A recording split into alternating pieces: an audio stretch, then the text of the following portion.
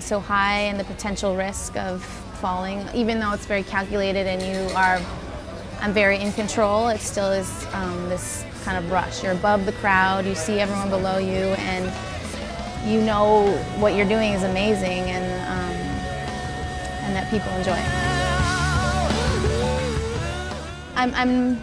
I'm not thinking when I'm up there. I'm trying my best to just feel whatever's happening and convey a feeling to the audience and hopefully engage with them in some way that they feel what I'm feeling.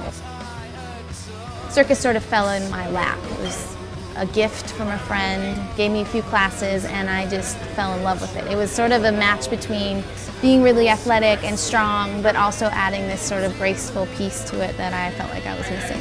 I mean, she's incredibly strong. She has amazing upper body strength, which is what it takes to do an aerial act, and grace, and I mean, incredible flexibility. So all those three things combined make for a beautiful act. Well, you know, they're hanging about 30 feet up in the air, and they're doing these wonderful twists and flips, and it was just amazing. I mean, it's awesome to see what people are capable of doing with a little training. It's great.